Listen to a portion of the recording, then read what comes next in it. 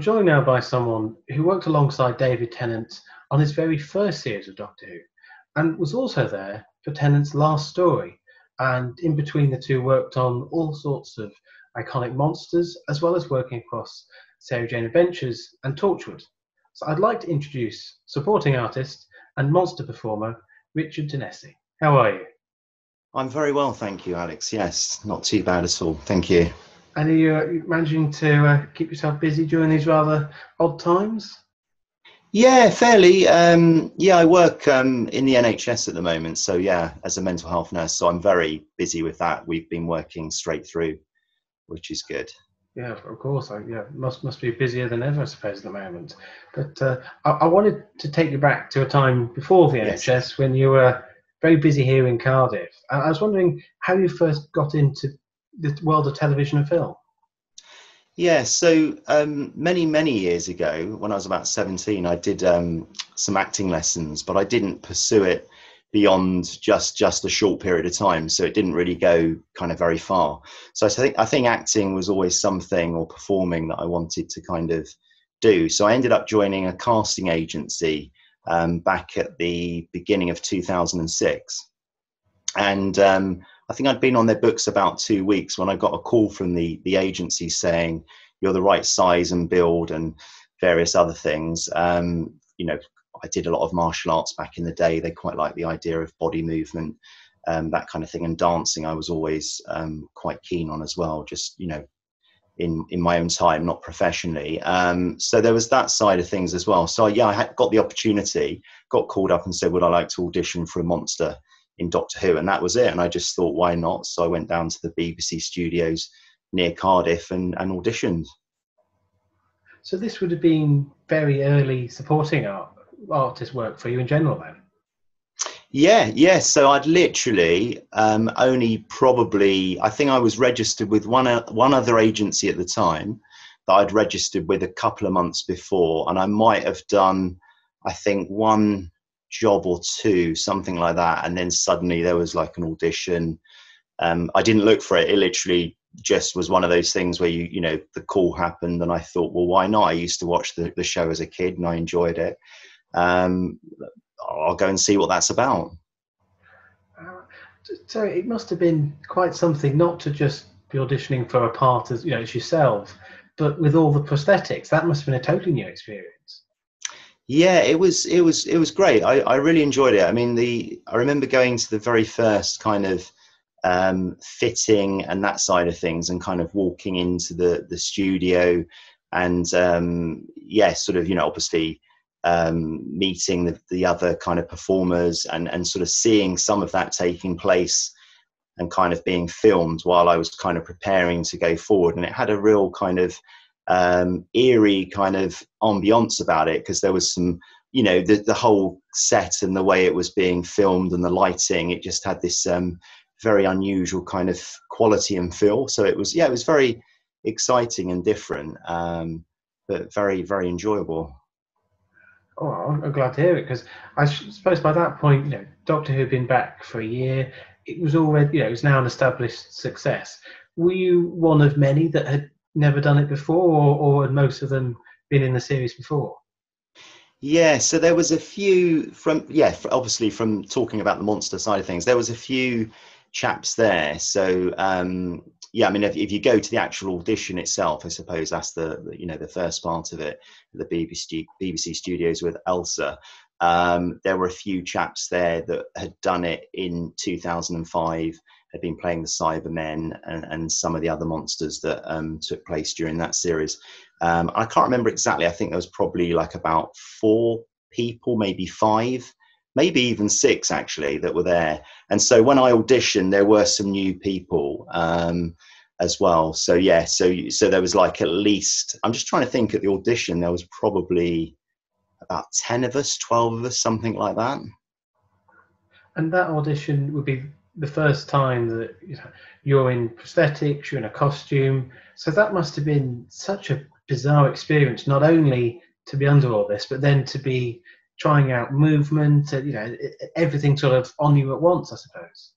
Yes, yeah, it was, because it was like a big sort of I don't know, yeah, I suppose a studio room, which had some stairs in it and things like that. And you had to put on a prosthetic head, and you had to be able to move and navigate with limited vision, you know, and see how you could move and how you could manage going up and down stairs, that kind of thing, crawling around on the floor, moving different limbs in different positions. So there was definitely that assessment kind of process to it. In fact, I think at that point I got put on the reserve list. So I wasn't actually picked immediately. I got put on a reserve list, and that was, I think, a Friday, and then I got the call Monday saying I was picked or something. It was something like that, I believe. And then from there on, it was the Ood, because that was the one before. And then things kind of. So, you know, you've auditioned for the part that is obviously, to say, quite early on for you. To actually make it onto set, how sort of supportive were the people around you of the prosthetics that you're working with, particularly if this was the first time you'd worn it all? Yeah, very supportive. Effects, they're managing the costumes and that side of things. So it was very well organised. There was plenty of people. You probably had about 4 people, I think, normally at any one time representing Millennium Effects, because you'd have somebody normally with a remote control that would be managing maybe the animatronic head of, say, the lead creature or monster, and then you'd have the other staff kind of managing the costumes. And then you know, there was other things they had to do. They might have to put a liquid on or some sort of oil to make something look more shiny, and they'd engage with you in different ways. So yeah, it was very interesting how it all kind of panned out, really. Because from there, you know, you then crop up an awful lot in the show as both yourself and a monster performer. Is it sort of that once they know you can do it, they ask you back time and again? I think so. I think what I realised, it's about being reliable. So no matter what time the shoot, because some of the shoots were quite early, you might have, I think sometimes there was even a 6:30, 7 o'clock shoot, that kind of thing, and you might be around for 12 hours. Sometimes, I think the longest I did was maybe 13 or 14 hours on one Judoon shoot. So it's a very long day. That's fine. You know, I was dedicated there. That was the only thing I was doing for the day. Obviously, it would pay that bit better as well. You're fed, which is great. You'd get there at some point. You'd have a decent full kind of breakfast. You'd get lunch. There's always plenty of liquids and refreshments. So no, it was fine. And I think, yeah, it was about making that commitment just to always make sure you got to the location, and being reliable. So yeah, I mean, for me, it was great fun.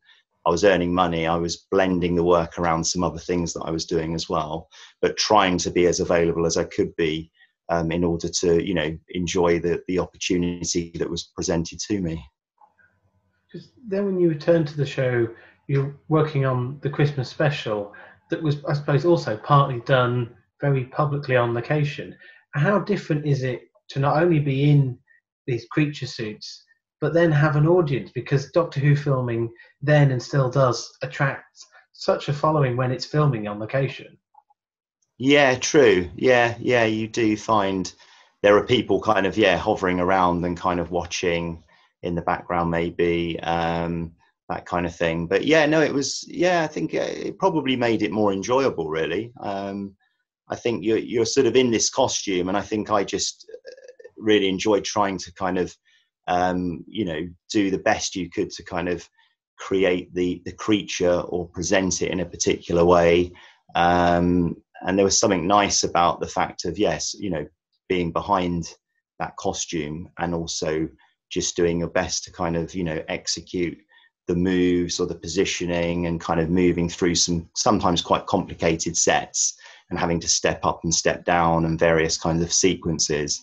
So yeah, it was great fun. But yeah, it was always enjoyable, I think, having people around. Sometimes the, you know, the team, the director team, the ADs and what have you would try and sort of move you around so that you weren't quite so visible, because I think there's a lot of the time there are creatures, aren't there, that have never been seen. I think maybe things become a bit more relaxed as creatures become more known in the show. But when things are brand new or a new monster or something, they want to keep that kind of a little bit more low key and under wraps. Yeah, of course. And one of the creatures that you were there for the very start of was the Judoon, and you came back to play them again. Yeah. How much were you sort of involved in the development of those, or you sort of brought in after people like Paul Casey have developed them? Yeah, I think I've got a feeling I kind of came in at the beginning, I think, of the Judoon, actually. So, yeah, obviously Paul Casey was the captain, had the animatronic head. Later on in the show, I did actually wear the animatronic head. It was one of the last things that I did, actually, as a creature on Doctor Who. So that was in early, I believe, 2011. So yeah, that was good fun. I think what the way they edited it in that show, there was a lot of monsters, so there wasn't much screen time it was myself and John Davey, actually. So yeah, I'd been sort of asked to go to Millennium Effects kind of HQ, where they fitted me for the animatronic head, and then we did that. John Davey did it with me on this particular night shoot. But yeah, so with the Judoon, it was with some of the suits, you actually had your name on it. Does that make sense? So the actual Judoon head, because obviously you've got the helmet, and most of us were in the heads with the helmet as opposed to the captain. So on the inside of the fabric, it had my name sort of written within it in the original costume. So without any prosthetic or animatronics, that must have perhaps been one of the more straightforward aliens you played? Kind of, yeah. It was an interesting one because you had like a piece of material that kind of hung inside the helmet, because you've got the like slits that we would be looking through. And I think that material helped kind of, that if any light was coming through, it didn't kind of reflect or bounce the light off your face, or maybe, to sort of show. Yeah, I suppose it was because you were sitting in a void, so there was nothing too compressed. Yeah, absolutely. There was definitely a monster in a related show, Tortured, but I don't know if it's right, whether we should talk about that now. And that was, I wore the stunt head of the Weevil, which has got, so there was an animatronic Weevil head, the main kind of Weevil character. And then there was a stunt head as well that had like a sort of a mechanical jaw that you could get your chin into and kind of open it. And that was incredibly uncomfortable. I've got, as you can see, a fairly long head. So in the getting it into that was quite uncomfortable. So there was one grueling experience of being in a monster costume, but I treated it well. I sort of took it as a meditation, a bit of a test of endurance.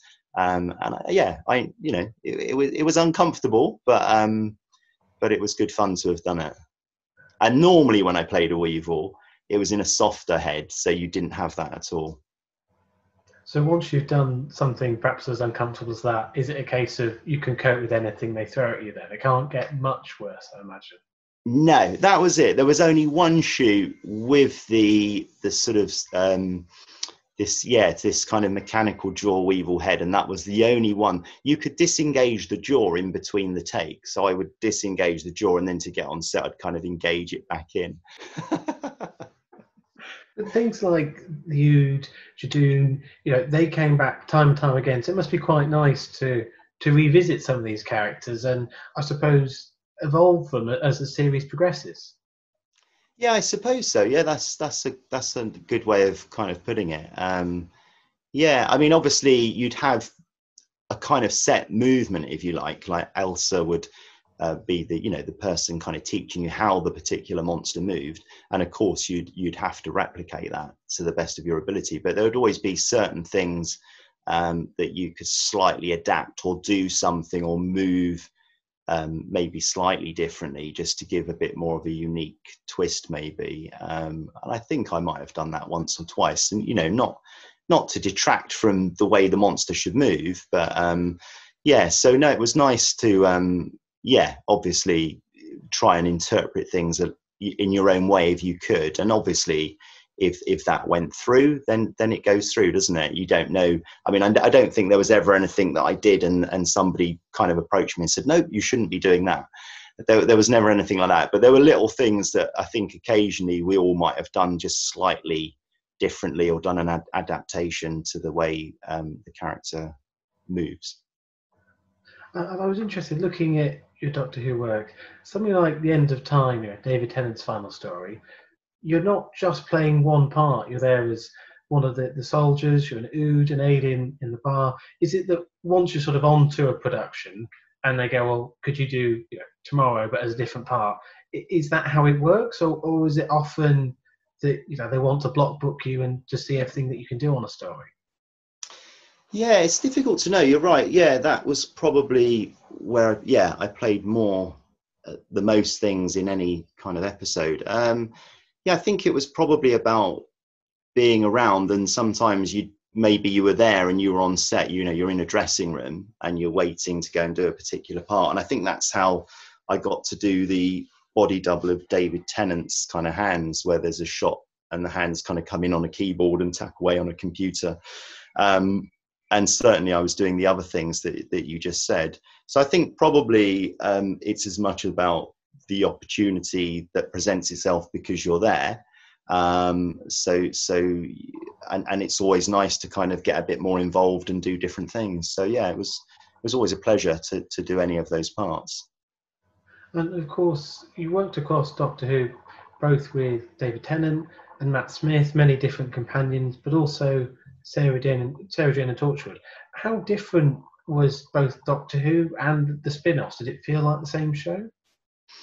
I wouldn't say it felt like the same show. I mean, you'd have some similar, you might get some of the ADs kind of working across the different shows and stuff like that. I mean, obviously there's the interrelationship between them, isn't there? But yeah, I think they had their own kind of unique feel, really. I mean, on Torchwood, I sort of played myself once or twice.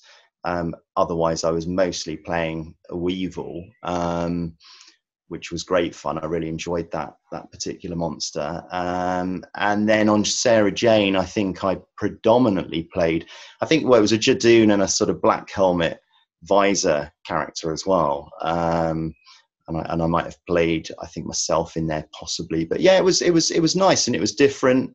But you would always be on with the other monster characters, the performers that but to that kind of whoever that group was at any one time on a particular show, there was a bit of fluidity. So in the time that I did it, there was probably, I don't know, about 15 guys that 12 to 15 guys, because I think the most I was ever on set with, well, not the most, because actually there was one episode where there was absolutely hundreds of us, or it felt like there was hundreds of us.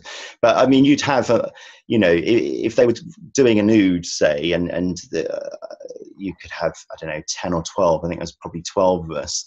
But they, using a green screen and using multiple positioning, you could make it look like there was a lot more of you, as you know, in the filming world. So yeah, it could look like there was more performers than actually were there. So that there's an episode of where the Judoon kind of walk in and they kind of take over, and there was only 6 of us, I think, but it looks like there's probably about 12, maybe 18 of us that walk in, because we did lots of different takes to create that. And you mentioned that as well as playing the monster parts, you often played yourself, or more recognisable human parts. It must have been quite nice to have the best of both worlds, really, and also on the same show. Yeah, that was nice. Yeah, definitely. That's right, because as I say, originally, the audition was for the monster, and then these other opportunities came forward as well. So yeah, it brought an element of variety to it.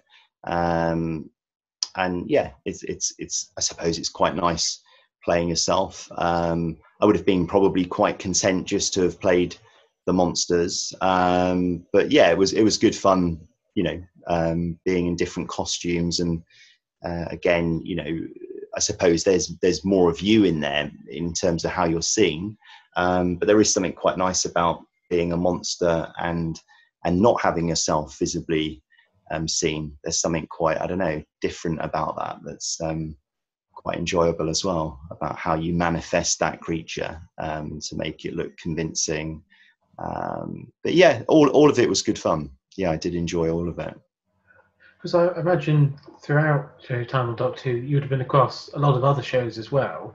Was Doctor Who a particularly exciting or complicated one in comparison to other shows? Yeah, there was.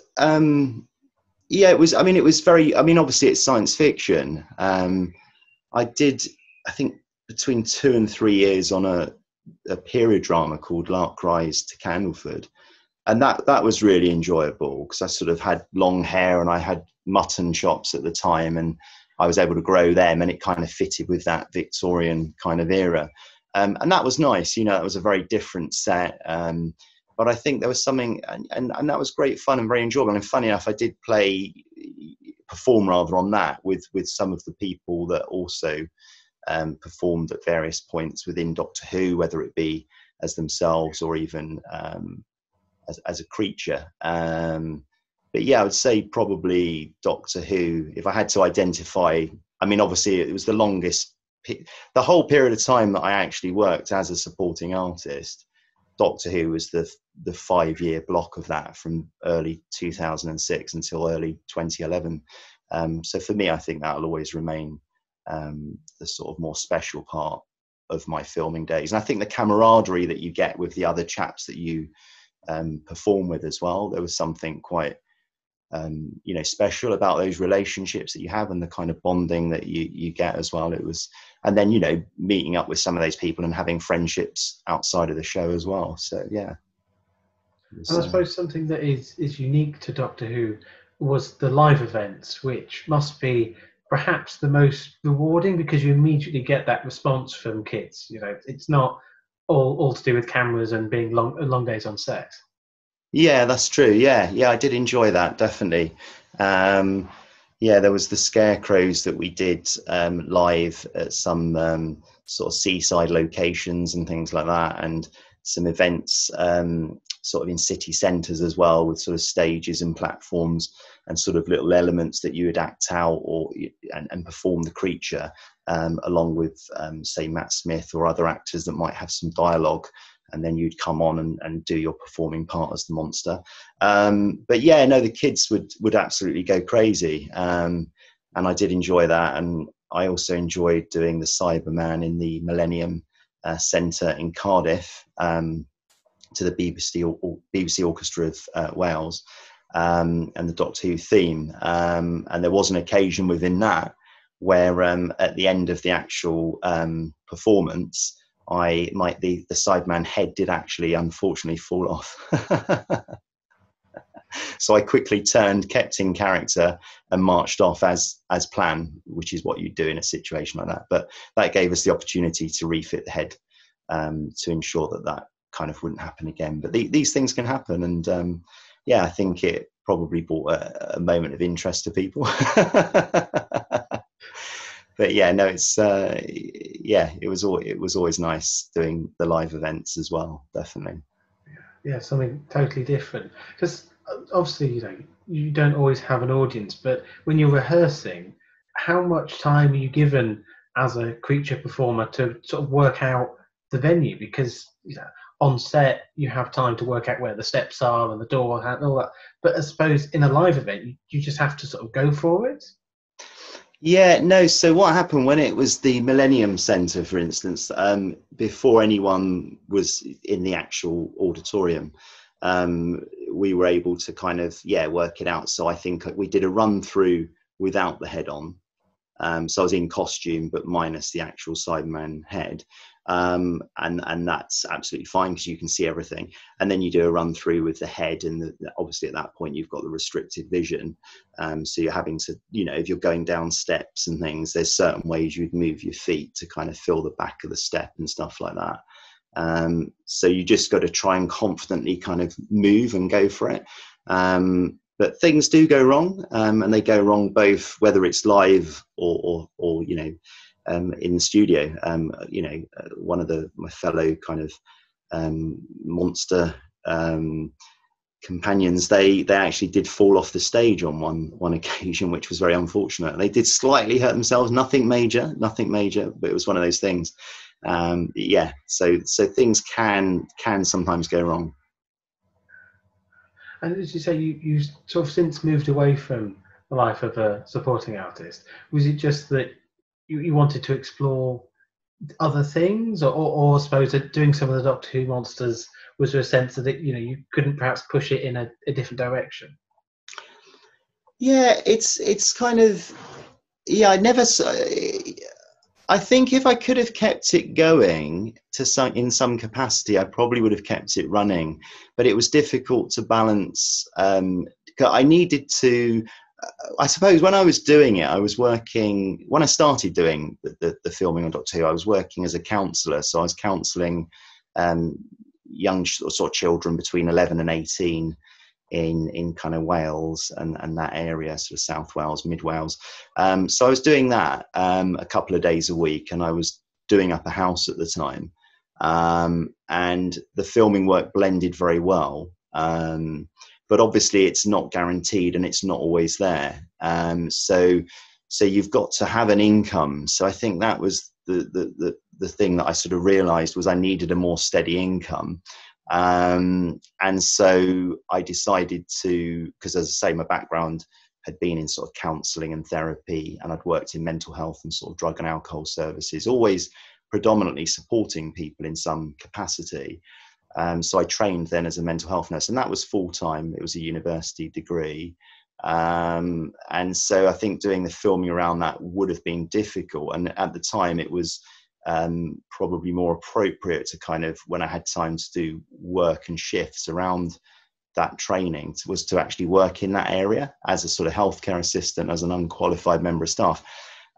So yeah, I miss it a lot. I mean, it's been what, 9 years, over 9 years, probably February just gone, which is incredible, that all that time has elapsed and there's still guys that I worked with in the show that are still going strong and really enjoying it. So that's nice to know that there are people that I was working with back then and they've been at it for like 15 years. But I'd never say never. If the opportunity ever arose again, I'd certainly give it a go. Who knows? I might rejoin the agency that I registered with and see what happens. Say I'm available if they need me to help out performing a creature on Doctor Who. You never know.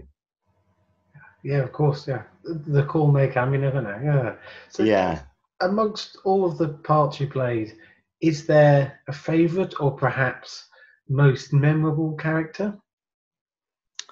Yeah, it's a good point. I think I liked all of them in different ways. I suppose there's certain ones that you play that less so, or the creature's not, as prominent. For instance, the Hath wasn't, a creature, and that was an unusual costume with that sort of glass tube and the green liquid, and you had kind of like a straw thing that you could blow to get the bubbles moving through it. And that was quite. There was a situation. We in that particular costume, we were once in a shooting range in Wales, and we had sort of flamethrowers on these guns, and it was incredible the trust that goes into the fact that you'd press a button that would kind of ignite the flame. And there you are moving through a set with someone in front of you with greatly restricted vision. You've got to make sure that you're not going to torch the back of their head or their costume. But I'm slightly digressing by saying that. But no, so nothing happened, but it was good fun, and it's just interesting what can happen. I think probably going back to your question, I think the Judoon has a very sort of powerful kind of feel about it, the way that it moves, the creature. So I think maybe the Judoon, the Ood was very enjoyable as well. The Cyberman, I probably played less so, but again, a great creature to play, obviously, one that really stands out. So I don't know, it'd be between probably the Judoon and the Cyberman, I think. Well, two characters that certainly are still in the show and still have a very strong presence. And I know we could touch upon all sorts of other creatures and humanoid parts you played, but I'd just like to say thank you very much for your time, Richard. It's been fantastic just to touch upon some of the things you've done. As I say, I know there's an awful lot more we could talk about. Thank you very much, Alex. It's a pleasure. Thank you. you.